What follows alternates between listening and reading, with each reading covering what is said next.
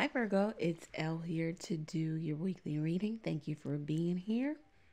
Thank you for liking, sharing, commenting, and subscribing to the channel. It means a lot. Please continue to do so. All links are below if you need to get in contact with me. Let's go ahead and get into it, Virgo. Thank you, God, for blessing Virgo with a clear, concise message from you. Okay, so Virgo, you have the Star card, Two of Pentacles, Seven of Wands. Bottom of the deck, Four of Cups. So it looks like you're kind of isolating yourself because somebody kept a decision up in the air too long. They wouldn't decide on you or decide on what they were doing. So you kind of made the decision for them by blocking them out. Moving on, persevering, maybe even in a new direction, taking a real strong approach to how you feel, what it is you want. Some of you have created the boundaries, the healthy boundaries, so that you can perfect your peace. Maybe because with this person, there was no peace. There was, it was like a seesaw.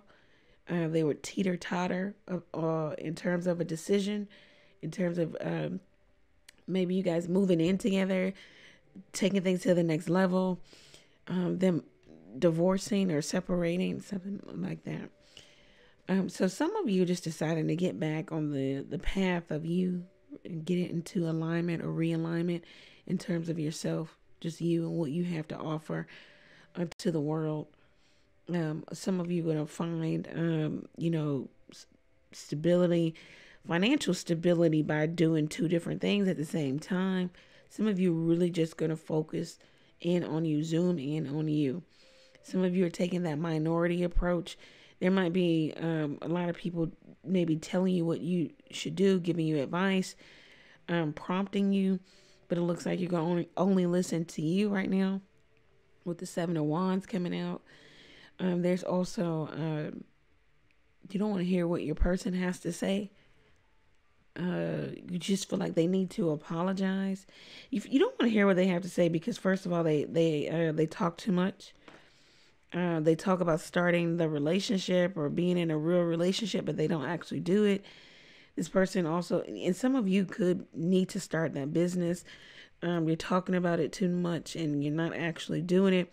Some of you are in the initial stages of starting a business. You be doing paperwork online, doing applications for whatever it is you need. Somebody may come and try to, once again, disturb your peace with this message of concern. They see that now you're focused on you, and they may want to come in and apologize, do the right thing, but they can't keep things steady, with you, maybe even with work.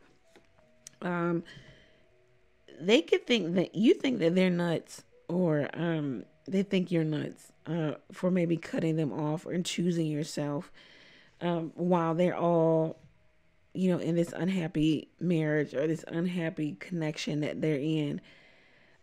You feel like somebody kind of, again, teeter-totters. It's like a seesaw. 1 minute it's yes, and then the next is no. They're just not stable enough to make a firm decision. They don't stand on a firm foundation.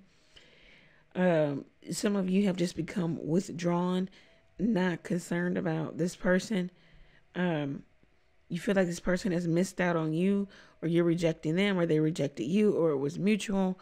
Something about missing out, missing the opportunity, not seeing the blessing before you because you're too, some person is too superficial, materialistic.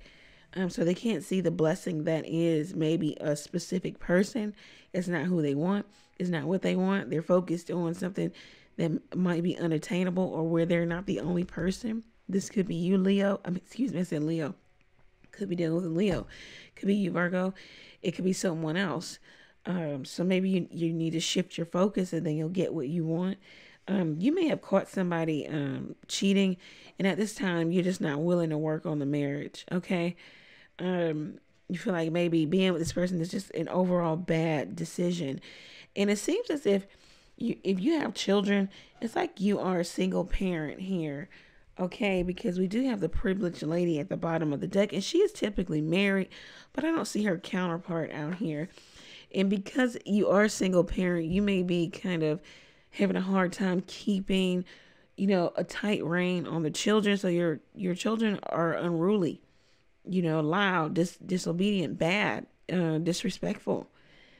Um, so I don't know if you need help with that, but definitely look into that. It looks like somebody does want to do the right thing, but they want to do the right thing for like 2 seconds, and then they're back out doing the same old thing. Um, yeah, this is what I have. Somebody's very materialistic, very superficial, and that's what they're looking for. You caught this person cheating. Maybe you feel like it's a bad decision to work on the marriage, or maybe even to leave. You're just not doing anything. You just want this person to apologize. They could feel like you talk too much about starting a business but not actually doing it, or maybe this person makes too many promises and they don't actually follow through. That also sometimes reads as that. It just seems as if you're kind of over something. You're over it. They're over it. It's just like two ships passing in the night, especially if you live with this person. There's no connection here. This is what I have for you, Virgo. If it resonates, go over to the website, book your own reading there. Take advantage of the text question, where you can text a question to the number below. You can also donate to the channel by clicking the Buy Elle a Coffee link.